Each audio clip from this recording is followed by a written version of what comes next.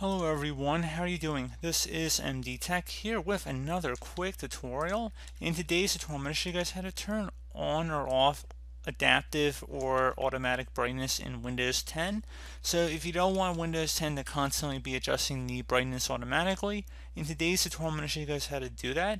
So often if you're using a laptop, it might be adjusting your brightness depending on your remaining battery life. So hopefully it should be a pretty straightforward tutorial, and without further ado, let's go ahead and jump right into it.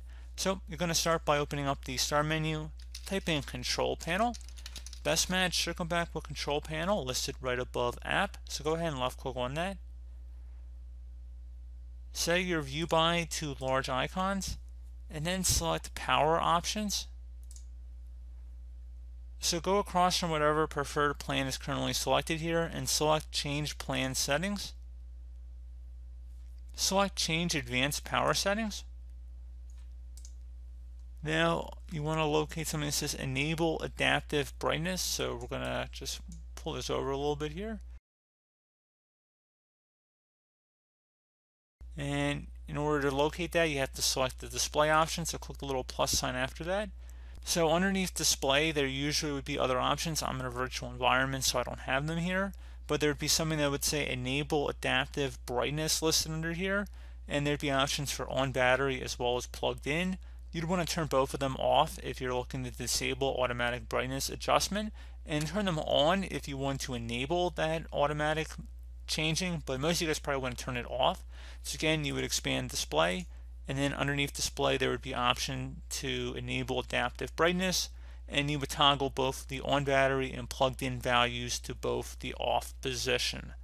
Now if for some reason you were using a laptop and on real hardware and you were unable to see that option, I'm going to have a few commands in the description of the video to give you guys additional options. So for example, I'm going to open up the start menu and type in CMD.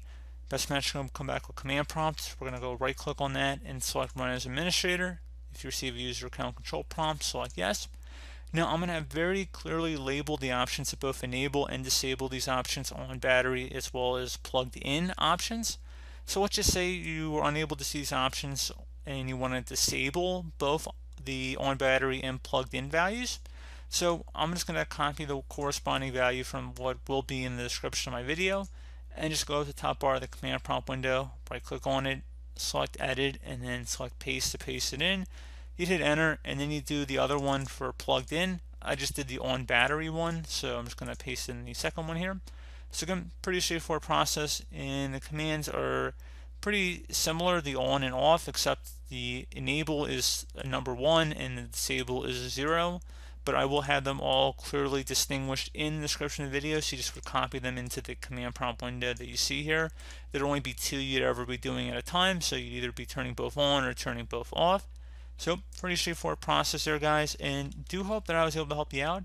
And as always, thanks for watching, and I do look forward to catching you all in the next tutorial. Goodbye.